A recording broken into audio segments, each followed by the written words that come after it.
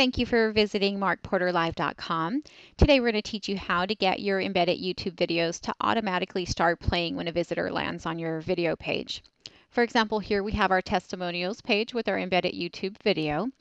And rather than relying on our visitor to come here on the page and click the play button to watch our video and see the content that we want them to see, we're going to make it so that as soon as they land on this page, the video is going to automatically upload and begin playing on its own. So this is a pretty easy thing to do. It basically involves adding a tag to your video's embed code.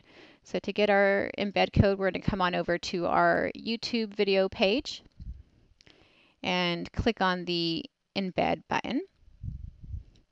And as you see, our HTML code is going to pop up, and we're going to copy that.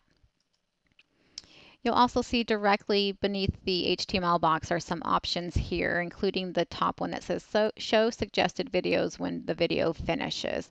And that basically, if you selected that option, would allow other videos to be advertised on your website, which we don't want to do, so we intentionally did not select that option.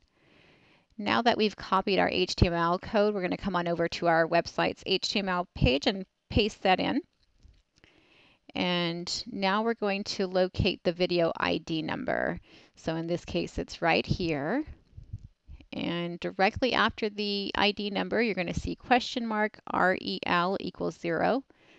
That's the tag for what we discussed about not showing related videos. So that's the tag that makes sure that doesn't happen.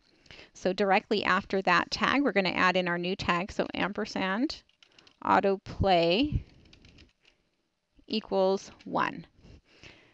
So our new tag is AutoPlay equals 1 preceded by the ampersand, and we're going to input that right before the quotation mark. So now we're going to update our site and go view our new web page.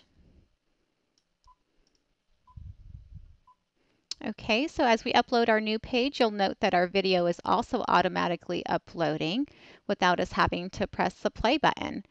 So there you have it, easy to follow instructions on how to get your video to automatically start playing.